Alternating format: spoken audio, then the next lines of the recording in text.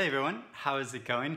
So I've finally done it. I've finished reading this great big mother quacker, Lucy Ellmann's 1,000 plus page novel, Ducks, Newburyport, which as I've been talking about recently, I wanted to read specifically because it was longlisted for the Booker Prize, but it's a novel I've been wanting to get to anyway since it was published in July, and I ordered it from the publisher Galley Beggar Press, just because something about the description of it really captured my imagination and made me want to read it, and a lot of people have been talking about it and sort of bigging it up as an exciting new novel. And so, but as you know, I talked about with a lot of big books that I've been wanting to read, this is a novel that could easily have just languished on my shelves for years, and that one of those books that I wanted to get around to reading, but that I was sort of intimidated of because it is so long.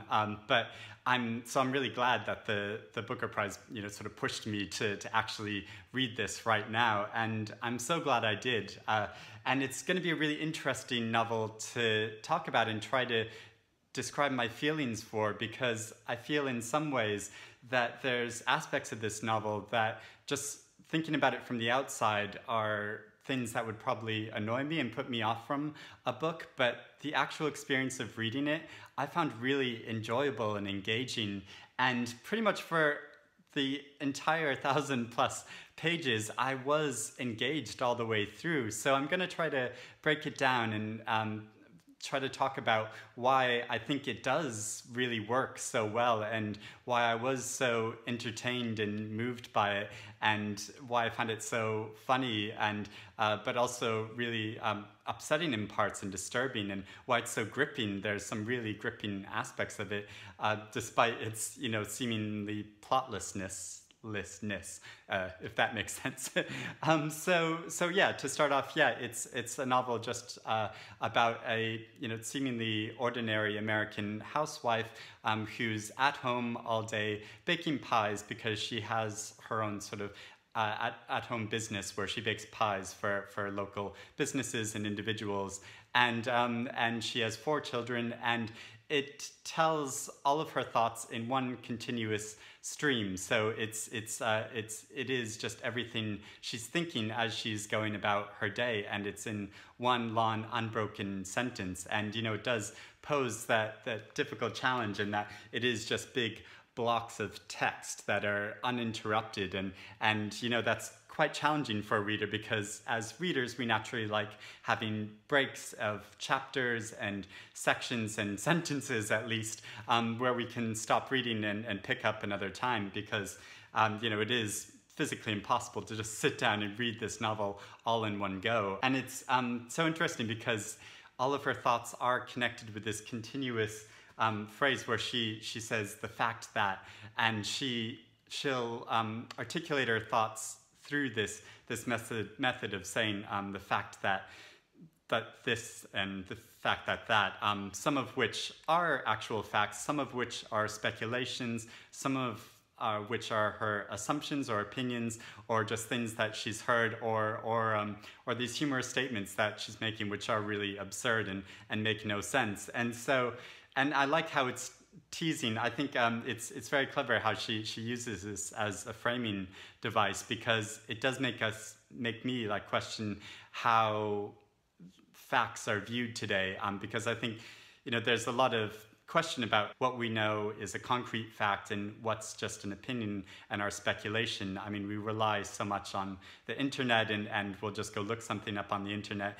and assume that that's a fact when really obviously it's not. And so I think it really reflects modern experience in that way, and there's so much in this novel that is about modern day life, both local of what's happening just in her own world, in her household, with her family, with her past, but also what's happening in her community, what's happening in her country, the very politically divided United States, but also what's happening in the world, and sort of environmental catastrophes, and big large-scale problems. And this is all happening simultaneously. We get this one continuous thought where she's having 2 or 3 or more thoughts all at one time, and so it all becomes jumbled up into one. And you might think that that's really exhausting. And you know, it is exhausting in some way. It was funny, you know, I talk about how sometimes I'll read aloud to my partner, and I read aloud to him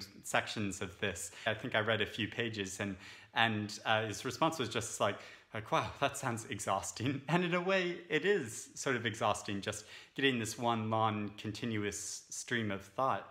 But in another way, it gets to be oddly comforting, and there's a sort of beauty to it because it takes on a rhythm of itself. You very quickly take on the rhythm of her thoughts, and how her thoughts will revolve around certain things again and again, and she'll sometimes go back to certain thoughts, and they'll be interjected with things that are happening around her in her life, and things that interrupt her as she's going about baking all of these cinnamon rolls and pies. So yeah, it does sort of feel overwhelming at times, but like I said, once you get into the rhythm of it, it seems to really reflect. It makes you reflect on the way that this is how our own thoughts work. You know, we'll be going about our day, and we'll have inside our heads so many things all simultaneously at once. And this does almost feel like a modern problem that we have, that because of the internet and because of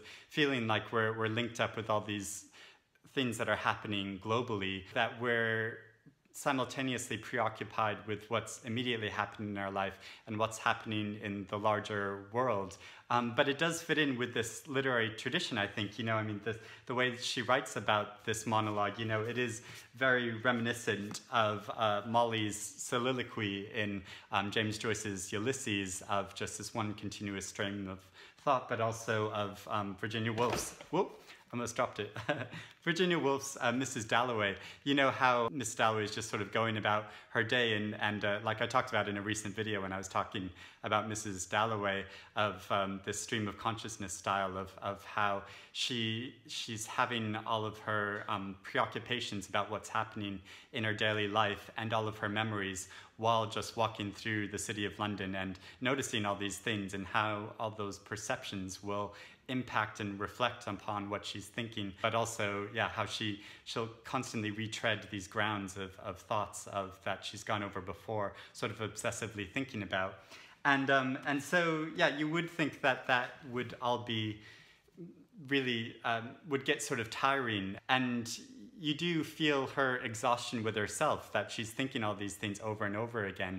But I think that makes her really sympathetic, and it really tuned me to how, you know, I feel that way a lot of the time as well. So I think it does harken back to some of these literary traditions of this modernist tradition of stream of consciousness, and with a lot of modern preoccupations. So something I would actually much more closely align this novel to actually is Ali Smith's writing, and Ali Smith's seasonal quartet that she's working on currently. You know, there's been 3 books out of it, and Summer will be released next year, you know, assuming that Ali Smith finishes it on time as is scheduled. And it does have a lot of parallels with Ali Smith's writing, I think, in that there's a lot of seemingly disjointed thoughts that sort of get all jammed up together, but then there's also a lot of preoccupations with modern life, and you know, and in this seasonal quartet, how she's really trying to capture events that are happening in modern day life, how, you know, big global events that are in the news, but also the way that we live in the modern world. And so, you know, there is a lot in this novel that's about gun control. A lot of her anxiety and preoccupations revolve around shootings in America and gun laws, and you know, and how, I mean, just recently, you know, there was another big news story about a mass shooting in America, but then also big environmental concerns. She's talking about how, you know, the oceans are poisoned, and how we don't know what's in our food currently, and you know, and just in a news story recently about the rainforests in South America burning at a really accelerated rate. And you know, I feel like, you know, these are things that she would just hear about casually as she's going about her day, and she has her own local concerns, which she's obviously preoccupied preoccupied with, but then also gets really anxious and upset about these bigger happenings as well. And so, yeah, it is just sort of like our modern day experience that we have all this going in our head at the same time. But then another aspect of this novel that I have to talk about, an important sort of a narrative that goes alongside her stream of consciousness style, is it's also told as a counter-narrative in this, running throughout the book, interjected with her thoughts, that's told from the perspective of a mountain lion. And you see that mountain lion's perspective as the mountain lion is going about her day and caring for her young. And this narrative that's running alongside her stream of consciousness style, this is told in a very different way, where you get these short declarative sentences about this mountain lion's life. But yeah, it's so interesting how this integrates with the story, because yeah, just on the outside you'd think like, well, how does this story of a mountain lion work with the story of an ordinary housewife as she's going about her day? But it does blend in with the larger narrative, both in a plotline way that they sort of intermingle in a surprising way, but also in a very symbolic way. There's references throughout her story to lions, like she has a lion ornament from when she was younger, and yeah, there's different references to lions throughout it, but also just as a different way of organizing thoughts, like how the mountain lion is, in these short declarative sentences, is really only concerned with her immediate life and what's happening to her as she's going about trying to find food and trying to care and protect her young, as opposed to the housewife's life, who is sort of preoccupied with everything that's happening in the world, and while also, you know, is consumed with what's happening in her ordinary life. And so it's really interesting how those are juxtaposed against each other. So yeah, you get these two things, and just like in plot-wise terms, it seems like on the surface that in plot-wise nothing really happens. I mean, she's just in her kitchen baking all day, but then things do happen both in like the larger plot, which are quite exciting, and as I got towards the end of this book, I was really gripped both from the plot and just really moved, really caught up with this character and felt very, very close to her, so found it very moving. But you also get little bits throughout the novel, because it is made up so much of just sort of her random thoughts throughout the day, but also you get little memories, little snippets from her past, and you piece together her whole life out of this. So you learn about how her parents died when she was at a relatively young age, and how she has 4 children, and how she had a previous marriage and a child from a previous marriage, and the difficulty of reintegrating that, or integrating that child into a new marriage and a new family, and having new children, and all these memories from the past. So you get these little snippets and hints of things which are gradually revealed over the course of the book. So you get a much bigger understanding of her life in general, but also specific events that she keeps going back to and she obsessively thinks about, and you gradually learn why she keeps going back and thinking about certain things, how they have a real emotional and symbolic weight in her life. And yeah, and it's funny, this whole like jumble of thoughts and speculations and feelings are also mixed with all these descriptions of plot lines of films, because while she's going about baking during the day, she's also watching a lot of movies, a lot of old movies, and so a lot of films will get referenced in particular. Like It's Complicated, that a relatively recent film with Meryl Streep and Alec Baldwin and Steve Martin, a very silly film, which she acknowledges is a very silly film, but it's a film that is hugely enjoyable. I love that film. It's really fun to watch, even though it's so absurd. But then also, yeah, films like It's a Wonderful Life, and the film Witness with Harrison Ford when he's in an Amish community, and yeah, a lot of old films and a lot of old musicals, and she'll go through sort of the plot lines, and lines from these films will be interjected into all of her memories and thoughts and feelings as she goes about her day. And I did feel sometimes the lengthy descriptions of the plots of these films did go on a bit too long. But yeah, on the whole, I really enjoyed how they were all mixed in and integrated with it, just because there are a lot of films that I've seen, or there are some films that I haven't seen as well, but I still enjoyed how sort of the plot lines of these films get mixed in with the plot line of her own story, and there's, you know, a little joy where just a line from a film will suddenly get interjected into the narrative, and you might know that that's a line from a particular film, and so, you know, that gives a little teasing pleasure to it. But there's also a lot of literary references in this, so there's a lot of references to Dickens and Laura Ingalls Wilder. A lot about Laura Ingalls Wilder. I talked before, it's sort of coincidental that in my recent video about big books that I want to read, one of the books I was talking about was this biography of Laura Ingalls Wilder called Prairie Fires, which I haven't read yet, but I wish I had read, because yeah, there's so many references to her. I wish I knew more about her life, so I feel more motivated to go back and read this now, so I can sort of better understand this novel. And so, but it's funny because yeah, I think her constant hearkening back to that and sort of Little House on the Prairie is sort of almost nostalgically thinking back to a sort of simpler lifestyle and time. And she really desires and longs for a simpler time in her life, rather than feeling like she needs to be concerned with all of these bigger issues to do with the country and the world and the environment collapsing, and feeling like the world is going to, you know, collapse at any moment. And I love how she really brings together the personal and global in that way. Like there's a line which I think really captures that, where she says, the fact that I'm scared anything could happen, anything from finding a rotten egg to us all being obliterated in 1 second in a nuclear holocaust. And there is this persistent feeling that there's danger all around her. And there's a really moving symbolic thing at the very beginning of the book, where she talks about how their house is situated very close to a road, and how quite often, because it's a dangerous section of the road, motorists might go off the road and crash into the house, and so you feel this constant presence of danger that it's just lurking around every corner. And I think it really reflects something that we feel a lot of the time. Our recent preoccupation with terrorism and gun shootings, mass gun shootings in America, that just at any moment we could all be wiped out and everything could change for good. And this sort of reflects on the title of the book in a really interesting way, of the concept of ducks.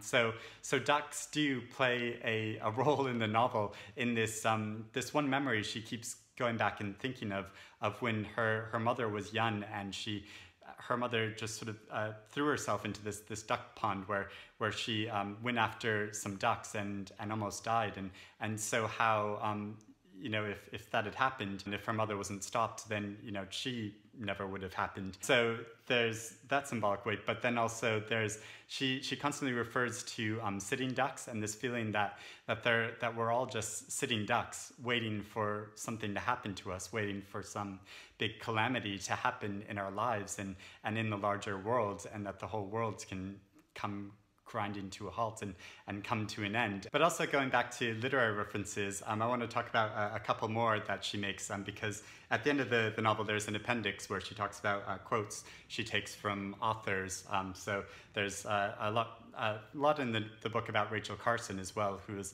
a great environmental writer. But another quote she makes is from Edith Wharton, where Edith Wharton writes, "I had no one but myself to talk to, and it is absurd to write down what one says to oneself." And it almost feels like Lucy Ellmann is taking up that challenge of saying that it's absurd to just write down everything that you're saying to yourself, because that's really what she's doing. She's recording everything that she thinks. It's really meaningful, I think, the way that she does this, because it's giving a greater importance to her life of somebody who just thinks of herself as an ordinary housewife, that there is importance and weight to all of the thoughts she's having, which are, yes, many of them are trivial and absurd, but many of them are very profound and moving as well, and reflect a lot of the things that we're all feeling. And it's and it does become very moving throughout the novel, because she really plays herself down. She doesn't think of herself as important, like going back to the movie It's a Wonderful Life, and she thinks, if I'd never been born, like the protagonist of It's a Wonderful Life, like probably nothing much would have changed. Like there would be a few less pies in the world, but nothing else much would change, which is, you know, really sad in a way, because obviously her life is important, because she had 4 children, and she's had all these influences on people around her in her life and her community in ways that she doesn't really understand or appreciate. But then another literary reference I have to talk about, just because it's me and it's Joyce Carol Oates, and you know, Joyce Carol Oates is my favorite author, and so there are references to Joyce Carol Oates, and specifically to this memoir, The Lost Landscape by Joyce Carol Oates. It's just really a group of essays, memoirist essays, that Joyce Carol Oates wrote about her life. And she refers to one specific essay where she's talking about her childhood and how her family tried to start a pear orchard when she was younger as a business, as a way of sustaining themselves, and how this pear orchard failed.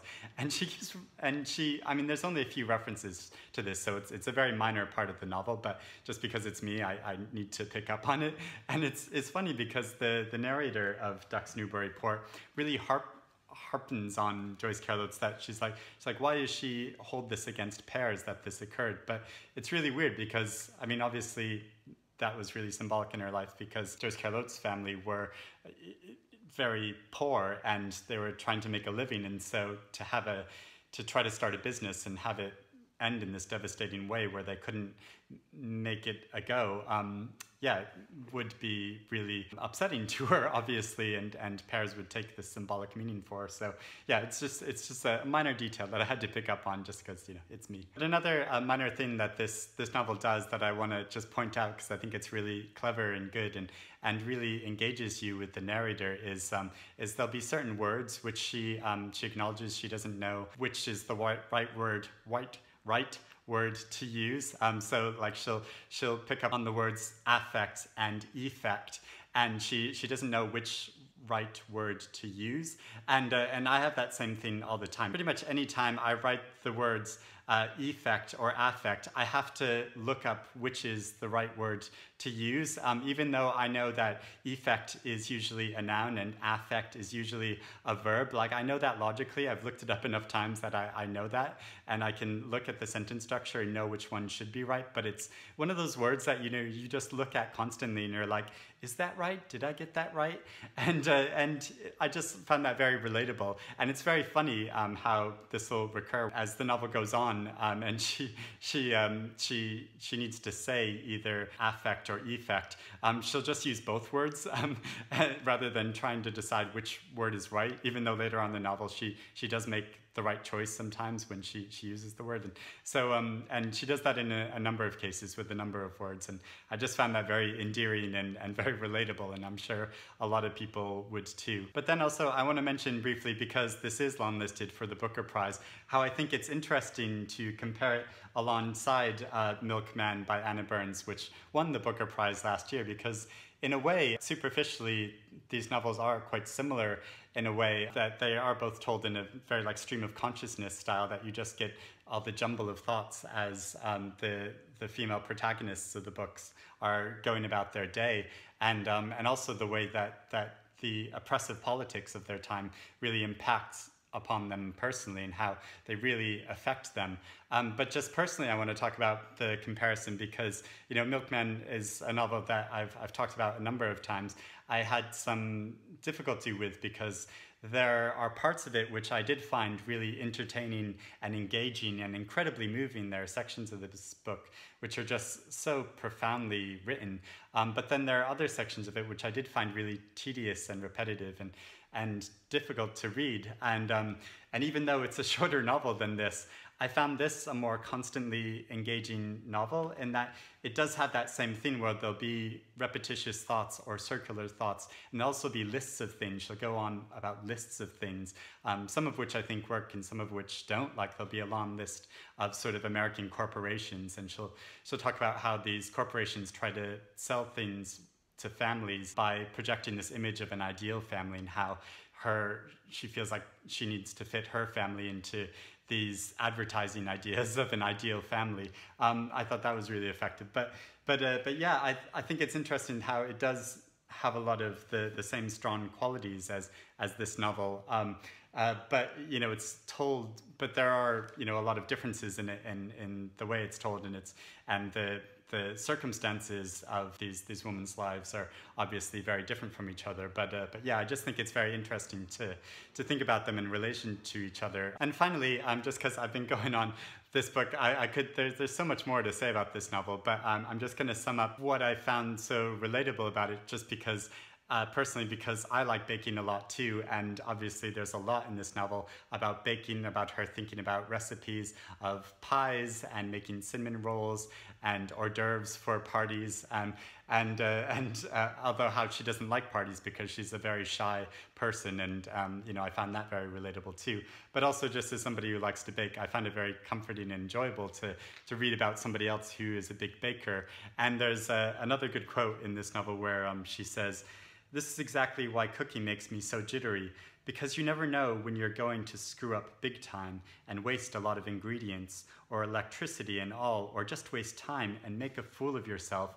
And that's an anxiety that I think any baker has a lot of the time, knowing that you could spend hours baking something and it might just not come to anything. It might just be a disaster and not work right, and how there's an embarrassment attached to that, and a shame, because you've sort of feels like a big personal failure, even though it's just a silly pie you were making or a recipe you were making. But yeah, it's funny how this novel did make me want to go back and bake more, and and go back and watch a lot of the movies that it references. And so just to end this long video talking about this novel, it did inspire me to make cinnamon rolls for the first time. So I'm going to show my process of making cinnamon rolls, and I have a very simple recipe which I'll put up on the screen in text while I'm showing myself baking these cinnamon rolls. But just to give you a flavor of this novel, I'll read a section from it as well, just to give you an idea of, if you haven't read it, of the rhythm and the style of the novel. And yeah, just as a fun way of doing a different sort of review of combining it with some baking as well. But yeah, let me know if you have read this novel, if you have any thoughts about it, or if you're really tempted to read this novel, let me know. Or if yeah, you feel intimidated by this sense that it's a very big book. But personally, in my opinion, I think it's hugely enjoyable and hugely worthwhile to go through it, because even though it is filled with so much seemingly trivial detail, the accumulation of it, it gives a really rounded sense of her life in general, and also the state of the world and modern life. So I think there's a huge amount in it that's relatable, but also that's really touching and moving as a portrait of her life specifically. So yeah, let me know your thoughts in the comments below. And now, yeah, let's enjoy having some cinnamon rolls. The fact that replacing a whole window will cost about $1,000, and we don't have an extra thou just knocking around. Foreclosure, executive lounge, chaise lounge, Charles River, rowboat, twisted sticks of straw. The fact that we're broke because I had cancer. The fact that broke us. It broke us. The fact that I shouldn't say that, because here we are, still kicking, and I am still producing cinnamon rolls by the ton. But sciatica, hip, Advil, painkillers, Leo's health plan. The fact that Phoebe helped us out and will never be able to pay her back. And Jake was at the height of his cute stage, and I missed it. You missed it, Oscar, you missed it. And that hurts. Land O'Lakes, seal test, zip and zest, Jake's cat kibble habit, sun-made raisins, alphabet noodles, diapers, donuts, diapers for donuts. The fact that there was some kind of kibble from China that killed a whole lot of dogs and cats all over America a while back, but that was over long before Jake got interested in cat kibble, luckily. The fact that only last week, though, they had to recall some Chinese dog chews. Snowstorm. The fact that they weren't lethal, or fatal, or anything. Fake. Shake. Imam. Pharaoh. Cleopatra. The Sphinx. Sphinxy. The fact that they just made some dogs sick. The fact that a dog shouldn't pass away from eating a dog chew of all things. That's for darn certain. Or from eating kibble either. Dog kibble. Dribble. Drizzle. Lemon drizzle cake. The fact that just doesn't seem fair. You're darn tootin'. Insurance. Retreat. Endearing. Enduring. BLM. The fact that the kids are always saying things aren't fair. The fact that that's their motto, their mantra. Fondue. The fact that you never know what's in kibble. You're just supposed to trust the manufacturers. The fact that kibble factories must have quite an odor, I bet. Bubble, bubble, toil and trouble. Iago. The fact that Leo says he never thinks about Shakespeare. The fact that Shakespeare never comes into his head. The fact that the cat kibble we've got is American. But anyway, Jake now eats nothing but SpaghettiOs. Damsons you have to leave unstoned. And I don't know what to do about it. This SpaghettiO fixation of his, the fact that I have not read all the books I want to read, not even half, the fact that it doesn't take all that long to read a book, so I don't know why I don't. Except that the kids always interrupt if I try to read anything, the fact that even the cats interrupt, the fact that the last thing I read was about how noble all the Amish were about the nickel mines massacre, the fact that that horror really was unfair, the fact that those children were not just maimed and killed, but frightened out of their wits. The fact that I just spent a few hours baking cinnamon rolls. The fact that baking cinnamon rolls from scratch isn't as easy as it seems. Scratch that itch. Match. Catch. How to Catch a Thief. Cary Grant and Grace Kelly. Grace Kelly, Harlow Jean, picture of a beauty queen. The fact that you can't eat cinnamon rolls and stay as thin as Grace Kelly. The fact that baking means that you have fatty foods lying around the house. The fact that I don't care, and I'm gonna eat a cinnamon roll anyway because it smells so gosh darn good.